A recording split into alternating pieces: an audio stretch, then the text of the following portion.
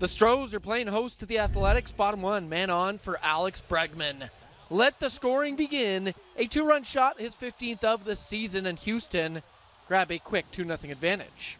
Meanwhile, 2017 All-Star Lance McCullers making his season debut after a forearm injury. Top 3, McCullers looks good. Strikes out Tony Kemp before Martin Maldonado. Guns down a would-be base stealer for the inning-ending strike him out, throw him out. As McCullers spins 6 shutout innings, strikes out 5, and will be a nice addition to that potent Houston rotation. Bottom 7, now 6-0. Kyle Tucker launches one. It's out of the reach of Ramon Laureano as 2 more runs score on the triple, and the Astros take it by an 8-0 final count.